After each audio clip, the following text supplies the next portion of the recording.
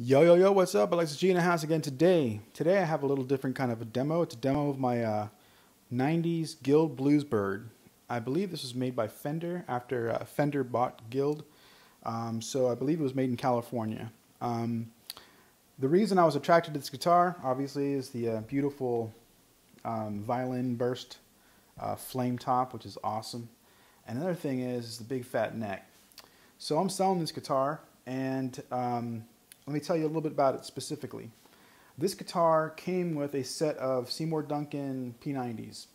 Honestly, they were some of the worst I've ever heard in my life.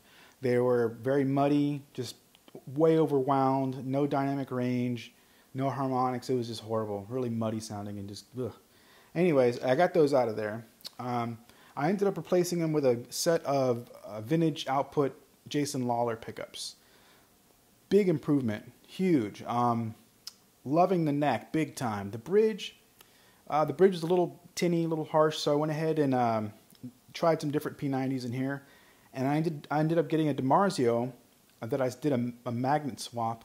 It's stock. It had like half ceramic, half Alnico magnets, so I put just Alnico magnets in there, so more vintage style. And man, this pickup now matches this guitar perfectly. I'm very particular about bridge pickups. I have to sometimes go through, half a dozen pickups before I find the one that fits the guitar specifically. And that is usually because the guitars are just different pieces of wood, different construction, whatever it may be. And sometimes the stock pickups just aren't cutting it. So anyways, that's the pickup situation. Custom DiMarzio in the bridge, Jason Lawler vintage output in the neck. Another mod or thing that I did was I changed the knobs out. The stock Guild knobs, one of the knobs lost the G logo, so it looked kind of dumb, so I just bought these off eBay. They're kind of cream to match the pickups. I also replaced the tuning peg heads with some faux bone looking plastic, and all the stock knobs and chrome Grover tips will be included with the sale. The nut width is about 44 millimeters. The first fret thickness is about 0.89 of an inch, and then at the 12th fret it's just over an inch, probably 1.02 or something like that. So it's pretty beefy neck. This guitar weighs only about 7.25 pounds, which is fairly light because it is semi-hollow. So picture it kind of like a ES335 style Les Paul. It's a little bit wider than a regular Les Paul. It won't fit in a standard Les Paul case, by the way. I did fit it in a Gretsch case, but I no longer have that case, so it'll be shipping with a gig bag, which is, I'll double box it and I'll make sure it's really, really sturdy. So the guitar is in great condition, as you can see, with just some little superficial dings here and there, but nothing really, nothing through the paint, and it's nice. But the headstock was cracked at some point, and you can see on the front that the crack, you can see like the raised little edge of the lacquer, so it's apparent, but if you look closely. But other than that, it's kind of a weird break because it actually broke backwards. Usually guitar necks, they break this way. So they open up in the back and they get glued together, and the string tension's constantly pulling on the brake, and it's a weird thing. This actually split on the face and went back like this, So it never actually opened up on the back, but on the front it opened up. But it looks like I got the guitar like this, so I didn't do this. But it's rock solid. I mean, you can still see it in the front, but you can't feel it. It doesn't affect anything on the playability of the guitar. It's completely a non-issue.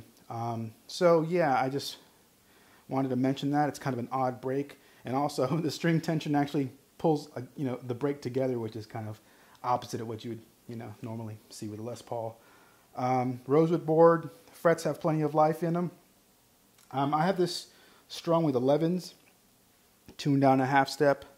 I find that it plays really good like that. You'd probably be fine with 10s at standard pitch, but whatever. I mean, it's all personal preference depending on how high or low you like your action.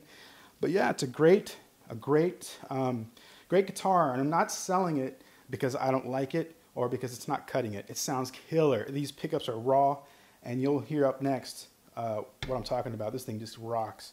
But I'm selling it because I am purchasing another guitar. And this is one of the ones that has to go to make room for that one, financially speaking. And all right, well, somebody's going to love this guitar. This guitar is awesome. So I hope it goes to a good owner. And without further ado, let's hear this bad boy.